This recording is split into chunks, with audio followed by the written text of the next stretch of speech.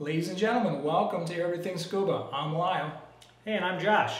Lyle and I are scuba instructors here in the Midwest. We're very passionate about scuba diving. We created this channel so we want to make you as passionate about scuba diving. If you're a diver, want to be a better diver, you want to learn how to scuba dive, this is the channel to check out. So click the subscribe button, hit the notification bell, don't miss out on any of our upcoming shows. This is part 3 of the introduction to the various bits and pieces of your scuba unit. Our previous 2 episodes, we talked about the air cylinder, we talked about the BCD, and if you missed those, click that link above Josh's head and it'll take you back to those videos. What are we talking about today, Josh? So today we're talking about the reg set, or your regulator, and all the associated accessories with it. There's a few different pieces to that, right? Yeah. Okay. So we're going to run over and we'll give you a tour of your reg set. Stick with us. Alright guys, welcome back. We're going to continue our series of videos talking a little bit about gear. If you're taking your first open water class, one of the first things we do is introduce you to all of the components of the scuba unit, your tank, your BCD, and now we're going to talk about your regulator setup. And so we'll just lay this guy out on the table. We're going to walk through the different components of it and what the function is. Like a big old octopus here. So we're going to start with this guy right in the middle. This is our first stage. This is the portion of the regulator set that it actually attaches to the tank. This is a yoke style attachment. In the opening video we talked a little bit about the DIN style, how it screws in. This yoke actually attaches to it, and we'll show you that as we set things up. On top of here there is a little dust cover. That dust cover protects the inlet valve of the first stage, and this has a little bit of a spring to it, but this actually inserts into the high pressure port. And so we want to make sure that we protect this, particularly this is an environmentally sealed regulator. We use those routinely here because we dive in colder water. It also helps to protect the first stage from contaminants. But prior to cleaning it and after every dive, we just want to make sure that we put that dust cover back on. So as you can see, we got multiple lines running off of here. We'll go towards our right first of all. So right here we have 2 second stages. So first stage, second stages. Why do we have 2? This is our primary second stage and our alternate second stage. Some people might call this your octo. Basically, you're going to breathe from this primarily as the diver, and if your buddy required some assistance or needed to share air with you, then that's what the alternate would be used for.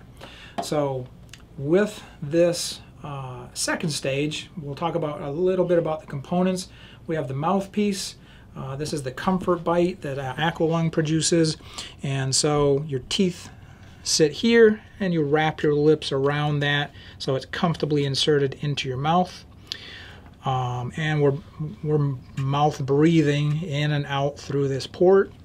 On the underside we have our exhalation ports, so that's where when we see bubbles coming out from divers with an open circuit, then that's where our exhaled air is going to come from. We have a Venturi valve here. This just allows us to adjust the stiffness with which this will work. This is called a demand type regulator, so it only delivers air when you start to breathe in. There's a mechanism inside of here, we're not going to get too technical, that opens the system to allow air to flow to you. The first stage takes that high pressure air from your tank and produces an intermediate pressure.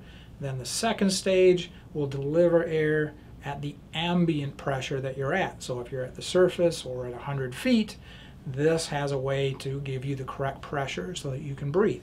And we'll talk more about the physics of pressure and difference between absolute, ambient, gauge pressures in later episodes. On the front of this we have a compressible purge valve.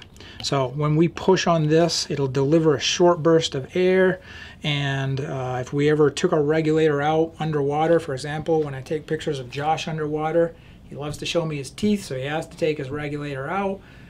Water gets inside of that regulator. Before he takes a breath, you need to purge that water out. That's one of the first things we learn during open water class, is how do we take a regulator out, put it back in, and clear that before we start to breathe again. But this purge will help to clean that out. This style regulator, you can see, is a little bit of a different shape. Sometimes an alternate may be, because it's tucked by our side, this is a little flatter. It doesn't get in the way as much. And so this is a puck style, because this looks maybe like a hockey puck. Similar style bite piece, and the exhalation port is on the side of this. And then we still have a purge valve right here that we can use to purge it out. So when this is offered to a diver, if he needs it for assistance purposes, really with a puck style, it doesn't matter which way you offer it, because the exhalation's here. With this, because our exhalation valve is at this position, we always want to wear it in that position, so we're exhaling and the bubbles are not creating problems for us.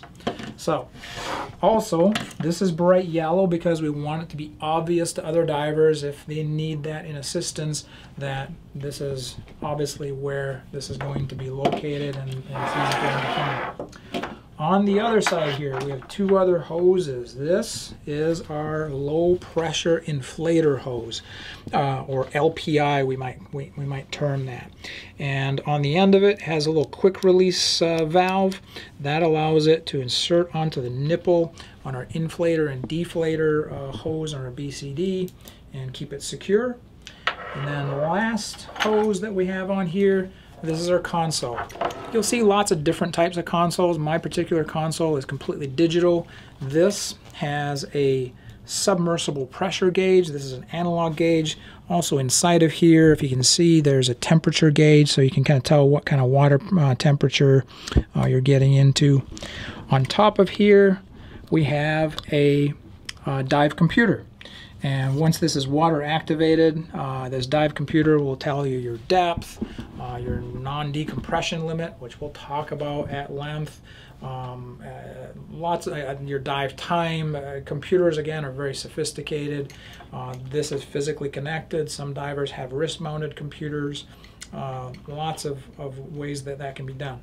On the back side of the console, we have a compass. So this is a direct reading compass, and again, underwater there's no GPS, and so as part of your open water course, we talk a little bit about how to utilize a compass both on the surface, underwater, and we have various other navigation specialties to learn how to become really proficient at finding your way around underwater. So that is the basic components of the regulator set.